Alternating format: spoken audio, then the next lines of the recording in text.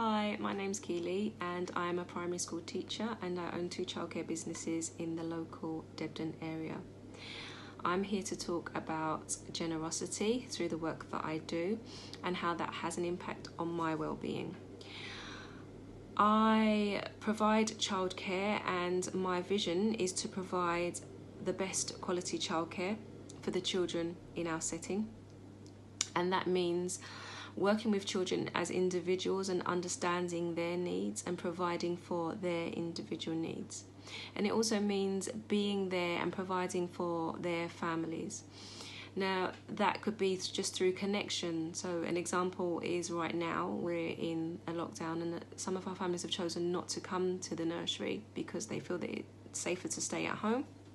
And so we'll call them regularly just to see how they're doing, how things are going with the children. We send home work, we send home recordings of stories and activities, and we ask the families to send us recordings of the children doing things at home, going for walks, and so we keep the lines of communication going. And we believe that keeping that connection is really, really important.